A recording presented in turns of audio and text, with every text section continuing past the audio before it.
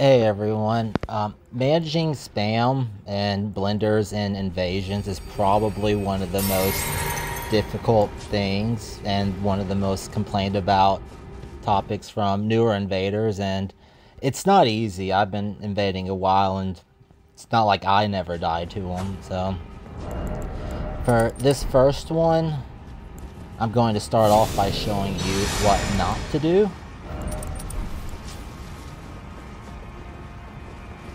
So here we have a flat open area that they're going to take full advantage of after I grab my 3 flasks here.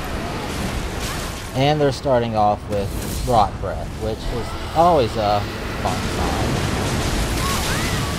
And there's the wave of gold. So I start off like an idiot trying to go up there and fight them in the open, which is a terrible idea.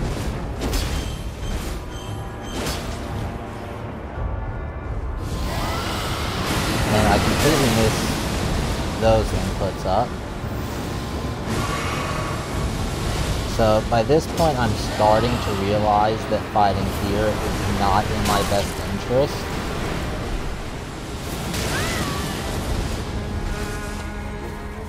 And I'm thinking about going back to where I entered this little platform at and taking some cover. Alright, I don't really have the time to heal there, but I didn't have much of a choice. And the Phantom's pressuring me with fist weapons. Power Stance Nagakiba, it's great at vortexing and getting off quick burst damage, but it sucks against people that play mashy weapons like fists or Shamshir.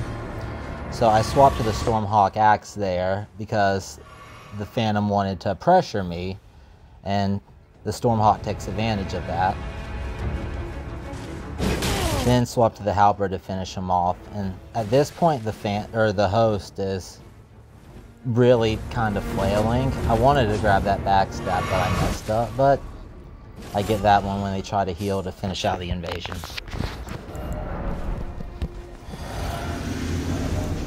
For this next clip, we have 2 Colossal Sword users, and with no real read on the latency, I decide to switch to a Colossal Sword myself as well, just because if they want to trade, at least they'll get staggered too.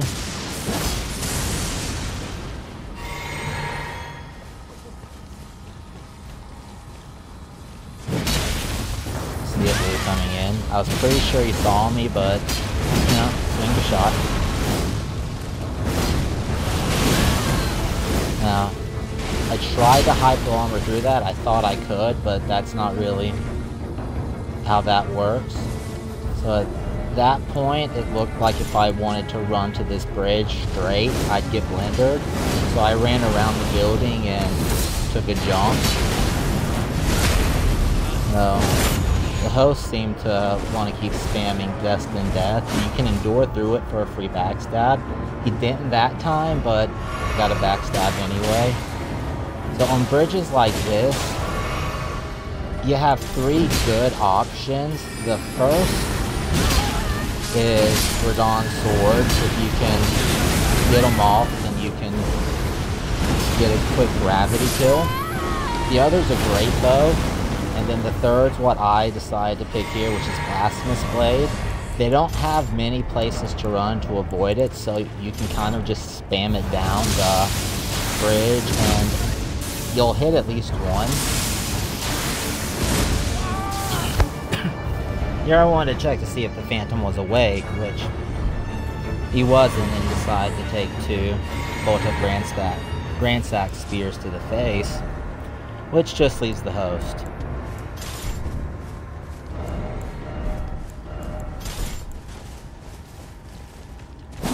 So now I see the host is using Power Stance Katanas, and to be honest, I kind of wanted to get a pretty finish, but at a certain point it just starts becoming embarrassing how many parries I miss. That one due to latency. so I decide to just finish up the host quick and get the invasion over with.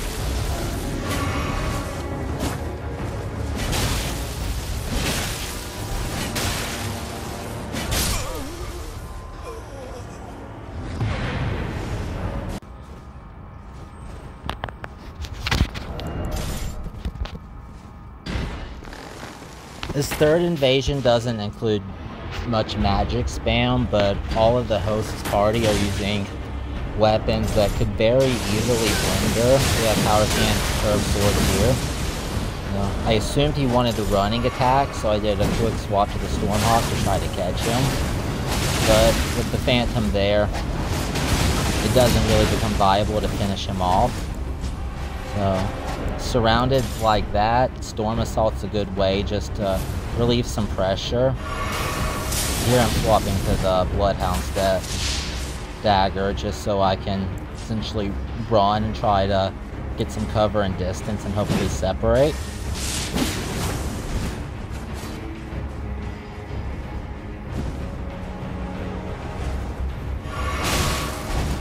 So at this point I'm looking around at the environment and I notice there's a lot of ledges.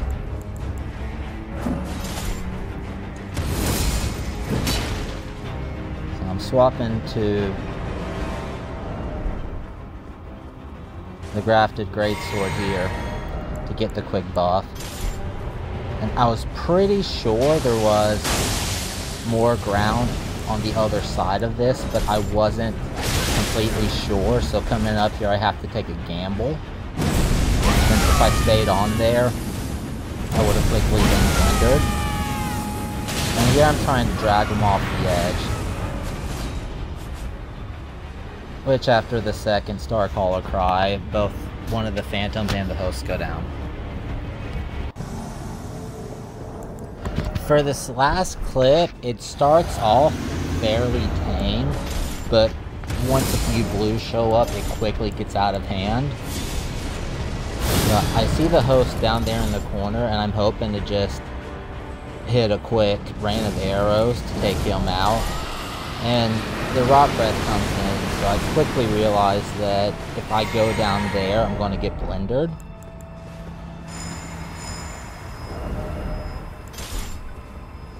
So here I'm just trying to get a lock on so I can take one out. And the Phantom decides to come up. And I notice he's using a Great Shield, so I switch to the large club. Royal Knight's Resolve on a large club, two-handed, with a heavy attack will almost always break a shield guard, as you can see there. The Hammer Talisman, it can also break the Fingerprint Shield. As soon as one Phantom goes down, the blue shows up. And he starts spamming Hoarfrost Stomp.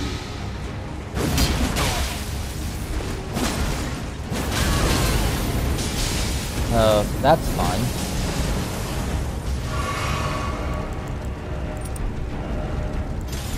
At this point, I was thinking of switching to the Erdtree Great Shield since the host was using the Destined Death knife. So you can just walk through and backstab the Hoarfrost Stomp. I missed it there. And the blue comes in with Comet Spam. At that point, it's not really viable to stay on this level. So I attempt to take the elevator here to go down. I assumed they'd swing, and I couldn't really dodge without getting off the elevator. So I blocked with the Great Shield. At this point, I realize I'm out of heals and kind of need to take a gamble. They seemed more interested in killing me than progressing the level, so I assumed they'd be up on the corner here and switch to the Star Scourge Greatswords. And I use that as I come up to take out both the blues, leaving just the host left. For whatever reason, he decided to use the regen incantation there, then hold it, giving me a free backstab. Ledge there messed up my lightning ram. So at this point, I'm getting a little ticked with the flaming strike, so I switched to the guts great sword so I can hyper armor through it. He's playing a very cagey game.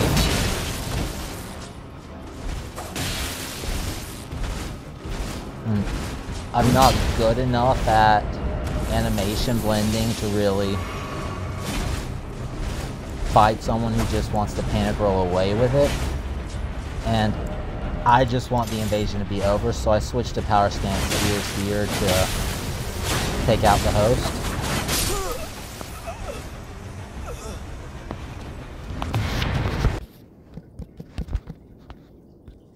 So those are a few invasions where spam and blenders were prominent, and how I use the environment to get around that.